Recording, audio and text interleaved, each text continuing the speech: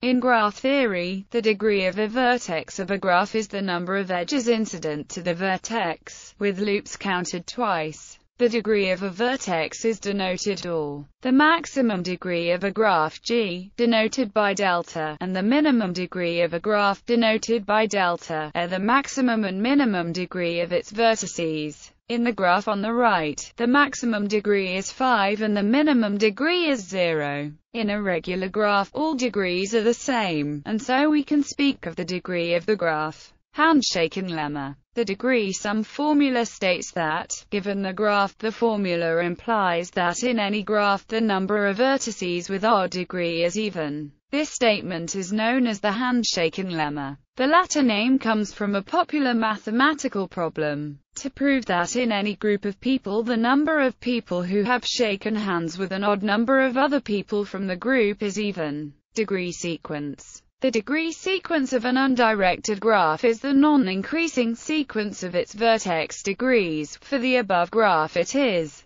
The degree sequence is a graph invariant, so isomorphic graphs have the same degree sequence. However, the degree sequence does not, in general, uniquely identify a graph. In some cases, non-isomorphic graphs have the same degree sequence. The degree sequence problem is the problem of finding some or all graphs with the degree sequence being a given non-increasing sequence of positive integers. A sequence which is the degree sequence of some graph, i.e., for which the degree sequence problem has a solution, is called a graphic or graphical sequence. As a consequence of the degree sum formula, any sequence with an odd sum, such as, cannot be realized as the degree sequence of a graph. The converse is also true. If a sequence has an even sum, it is the degree sequence of a multigraph. The construction of such a graph is straightforward. Connect vertices with odd degrees in pairs by a matching, and fill out the remaining even degree counts by self-loops. The question of whether a given degree sequence can be realized by a simple graph is more challenging.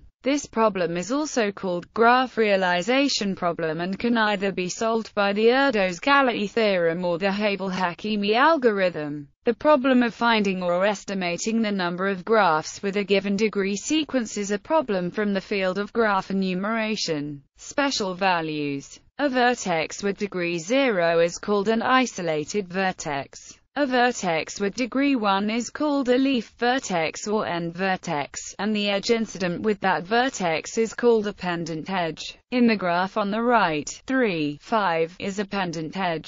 This terminology is common in the study of trees in graph theory and especially trees as data structures. A vertex with degree n-1 in a graph on n vertices is called a dominating vertex. Global properties. If each vertex of the graph has the same degree k, the graph is called a k-regular graph and the graph itself is said to have degree k. Similarly, a bipartite graph in which every two vertices on the same side of the bipartition as each other have the same degree is called a biregular graph. An undirected, connected graph has a Eulerian path if and only if it has either 0 or 2 vertices of odd degree. If it has 0 vertices of odd degree, the Eulerian path is a Eulerian circuit. A directed graph is a pseudoforest if and only if every vertex has out degree at most 1. A functional graph is a special case of a pseudoforest in which every vertex has out degree exactly 1.